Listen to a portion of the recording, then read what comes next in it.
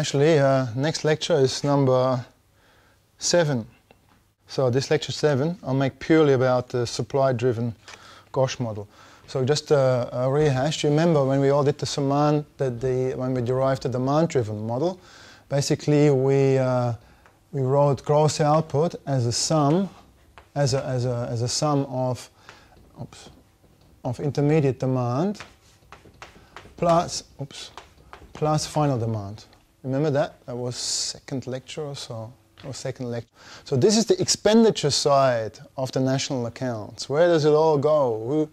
Who gets the who spends on what and who gets the revenue from it?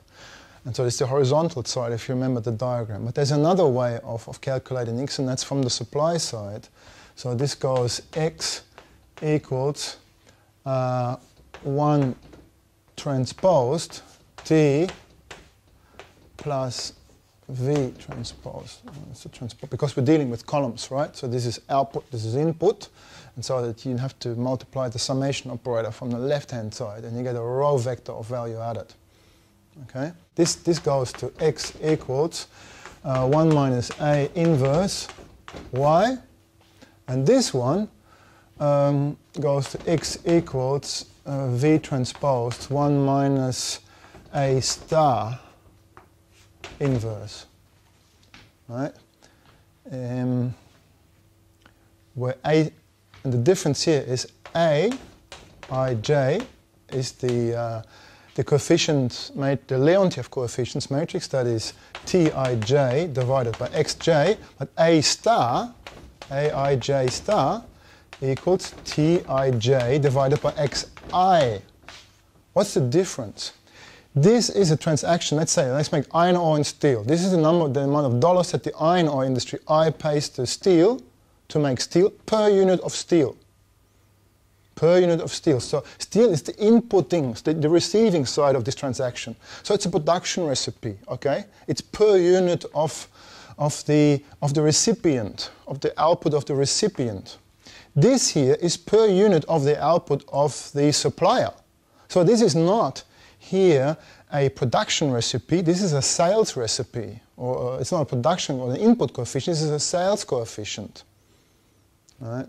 So if you transform actually the income side of the national accounting identity into an input-output relationship, which is this, then this matrix here is a sales coefficients matrix. And that makes sense because people have also said this is a sort of a demand-driven model because you pull with Y. You say, I want to buy this, and you need that and that. You go upstream. So you need to know, what do you need to meet my demand? And what does the next stage needs to meet that demand? Here you start with V as the driving factor and said, I want to grow this. I want to put more labor in it, more surplus, more capital into this industry. And then you say, well, how much do I have to sell to absorb that input of capital labor into the industry, right? And down the track, how much does my recipient has to sell for their increase of my sales to them to be viable, and so on and so on.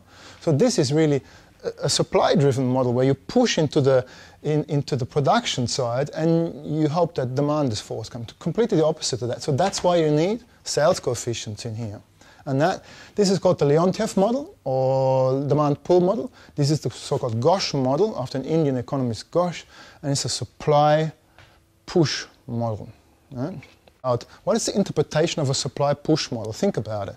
If you in a capitalist society, we think that our society is driven by consumer demand. So if an industry produces something that nobody wants, it won't be in the market because there's no demand for it.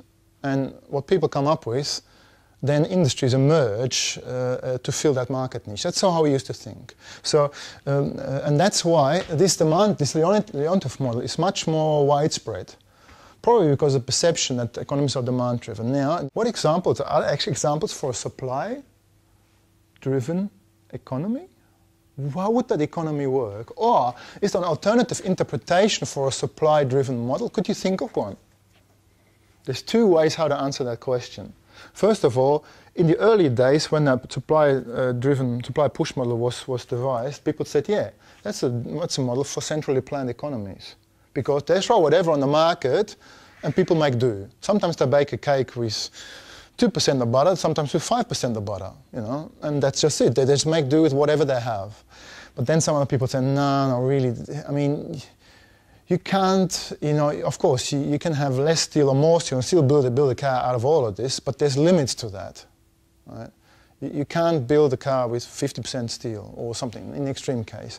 So there's always difficulties in interpreting this model in a quantity sense. Yeah? So I put more labor in it, and they produce more steel as stuff, steel stuff, and they build more cars out of that, more steel. Even with or without more plastic, because we don't know whether there will be more plastic as well. So really people had trouble. But there's an interesting interpretation of that which came out in the 80s, and that is to look at this as a price model. You could say, well, this V, this dollars, is not dollars of stuff, but it's dollars of worth. And then it works, because you can say, well, if I increase my labor cost, then my output will be more expensive. Not that it will be more, but it will be more expensive. And then I pass that price down to my suppliers, and they have to pass it on too. And ultimately, consumer goods are going to be more expensive. This you can use very nicely to look at a carbon tax, for example. That was the end of lecture 7.